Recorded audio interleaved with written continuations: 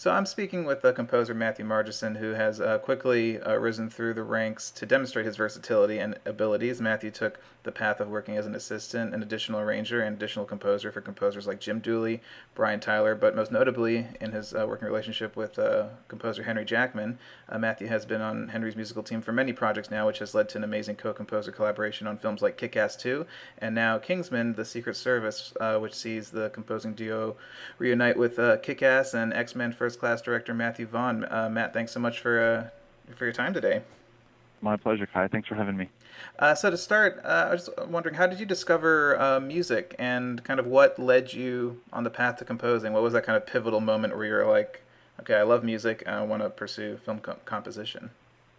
Um, that's bringing me back to, I guess, I had always kind of taken, I'd always really been involved in music. I took piano lessons at a really early age. I think I started when I was probably like 4 or 5 years old, and when I was probably 7 or 8, I grew up very close to New York City, and I guess when I was 7 or 8, my folks took me to see my first Broadway show, and I couldn't have been less interested in the show on stage, but I was kind of more reacting to this kind of man wearing black waving this funny stick around. And so at intermission and after the show, I was like, well, let's go see what's happening under the stage, because there's lots of people with instruments in their hands, and they're making a pretty cool racket downstairs. So I think that's kind of when I knew, like, oh, I want to be involved in this someday. Right. And it's funny because I saw your name in the end credits of Into the Woods, so I think you're orchestrating for Stephen Sondheim on that project, weren't you? Yeah, that was literally a dream come true. I mean, being involved in musical theater when I was younger, to be invited to kind of go and help arrange some of the the underscore for that movie was just a real treat. And I was able to work in New York for that, which was just a break from Los Angeles was nice, Right. and to go back to the East Coast for a couple of months and to really dive into some of those original manuscripts from Stephen and company was just a real treat. Wow. So kind of growing up, and even now, what kind of music do you listen to that kind of influences your style and just kind of your overall, I guess, like of music? Um, well, that's a very complicated question. I think it depends on when you were to ask me the question. Throughout my youth, I was mostly listening to kind of top 40 pop music, and when I went to Berklee College of Music in Boston, and when I went to there, I was really immersed in both jazz and classical, I'd say equally, and studied composition there, but just played a lot of jazz in a couple different groups there. And so, now I think if you were to scan through a CD or record collection, you'd find everything from, Miles Davis to Tower of Power to Tchaikovsky and Stravinsky. It's a bit eclectic, Mm-hmm. I just try to steal what I like from everything. Well, just I guess acting like a sponge. That's how we work. So. Yeah. So now you and Henry have been working together for a few years now. And so when did you first meet Henry, and how did that kind of collaboration click, where you just, he kind of kept you around on his team? There was, we met, well, I bet we met probably in 2006, 2007, and at the time he was doing, I think, his first full-length feature, which was a DreamWorks animation called Monsters vs. Aliens. Right, and yeah. And he, it's still one of my favorite tunes that's been written in the past decade. I really love that score, and I think I was around probably in the middle of the night one night when, there was a conform to a cue or a couple of small fixes or tweaks, and Henry just needed to sleep because he had been up for 30 hours straight. And I kind of, well, let me sit down for a couple hours, and so we kind of had that collaboration of me kind of helping him out, when he needed it. On the small things like that, and then it just kind of went from there, and we work really well together in our studios. We have the luxury of our writing studios being about 50 yards away from each other, so it's really easy for us to just have a smoke or grab a coffee outside, or just bump heads in the hallway and bat ideas off each other constantly. Right, and you kind of you took that path, but which kind of Henry took that almost same path that you took, which is working as a additional composer and an arranger. And I spoke to a lot of guys who kind of took that path. Would you agree that it's kind of the best way for a composer to learn the business and build the skills they need? I mean, was that kind of the most you took out from doing all that stuff? Yeah, well, calling it the best way, might not be completely accurate because there's so many brilliant composers that take different paths to do what we do. But I think the pros of doing it, taking that path of kind of the apprenticeship route is no matter how good you are at writing music, there's all these other components that go along with doing what we do.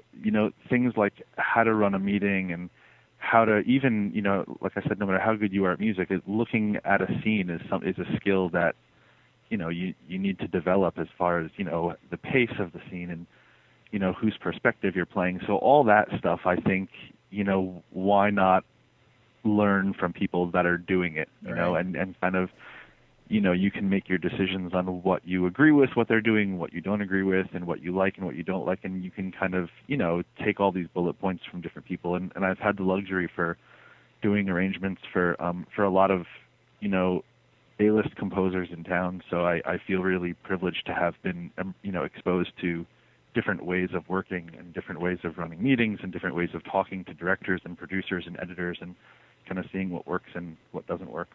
So kind of looking at what you've starting on the Kingsman, it seems like this movie is a bit similar in style and tone to Kick-Ass, which obviously it's Matthew Vaughn, but just kind of that over the top stylized action. So when you did have that first meeting with Matthew and you and Henry, and so what were you guys talking about? What was the goal musically that you guys wanted to accomplish? What kind of conversations did you have, and what did the movie really need? Interesting question. When Henry and I first got involved in the project and we looked at the picture for the first time, I think we were, I don't know what the right word is, we were a bit, we had taken a little bit of an approach on it, which was, we had thought maybe it was a chance to be a very, very serious movie and a very dark movie and very traditional score.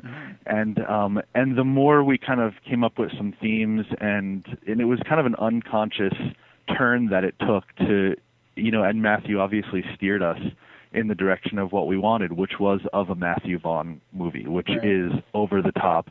And no matter how realistic you make it and how realistic the action is and the violence is, there's always a stylistic nature and there's always kind of a wink to his film. And it's always so over the top that no matter what's happening on the screen, you're having fun and you're laughing with the film, Right. But it does have an emotional core to it, because even with Kick-Ass, it's ridiculous the amount of violence. You're almost laughing at how violent it is, but there are moments where you are like, it's pretty emotional and very gripping. So is that a challenge to find the tone kind of musically? Well, with this one, I think that we had come up with the decision to make it a fairly sonically traditional score from the Outpost. So, we were using orchestra. We weren't going to go down the road of using too many synth or kind of more ambient or textural elements. So I think right off the bat, using a more of a traditional sound, you can very easily make those moments serious if you need to. And then, we had put our heads together and come up with a couple different tunes that, can be used to exhilarate you and can be, reharmonized to perhaps make a moment a bit more serious or a bit more sad or somber. But also, you can play those moments on different instruments or in different keys or different ranges to kind of play with the emotion as you see fit for the scene. So, you're working with Henry, who's, you're working in this collaborative state, and I've talked to a lot of composers who've co-composed, and they each have different ways of going about it, splitting up duties. Some people don't even talk to each other. How did you guys kind of split the duties on this project?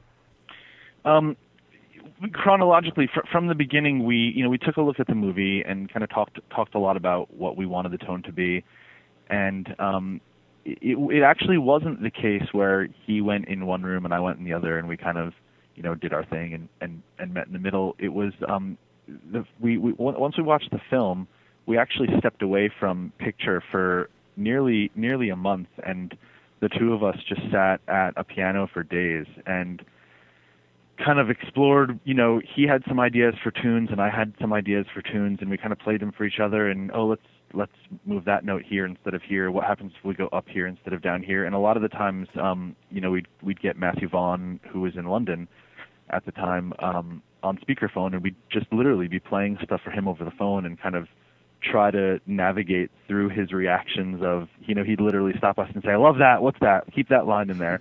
So it was a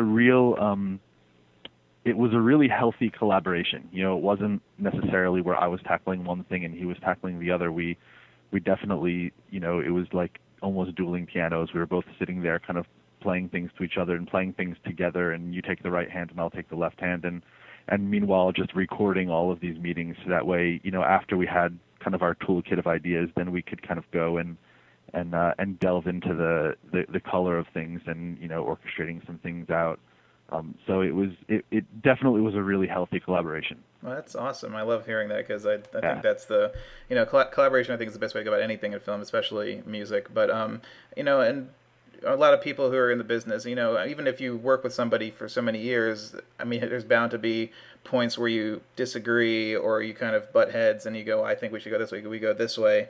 I mean, does that ever happen with you and Henry? And if so, how do you kind of compromise, and when do you kind of get that creative, maybe little butting of heads? Yeah, I wouldn't necessarily say butting of heads might be. Henry and I, first and foremost, are quote unquote drinking buddies. We're really, really good friends, and so I think when those disagreements come, we each try to voice our case. And there's never really in our tenure together been a case where there's any kind of grudges being held, or like, "Oh, it should have been this way because it could have been better."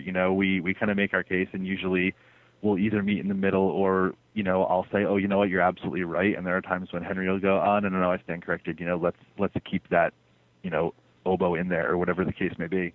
So yeah, we kind of come together, and I think bottom line too is that what we're doing it's such a subjective art that right, yeah. There really is no right or wrong answer for the most part. So what happens when it's completely different? If the director comes in and says, "I don't like it, I want it this way." I mean, I think he's more of the boss in this situation. Do you feel more comfortable speaking to Matthew Vaughn and going, "I think this is the correct way to go," or is it really kind of his way and you try to kind of service his vision in the film? Yeah, you're absolutely right. He is the absolute boss. Right. You can, and there were certain moments where you do disagree with him, and there are certain moments when you can sell him on an idea, and there are certain moments when he basically says, "No, trust me, it needs to be this way." And you do have to kind of bottom line trust your director. So I think there are certain times when we tried to stand our ground.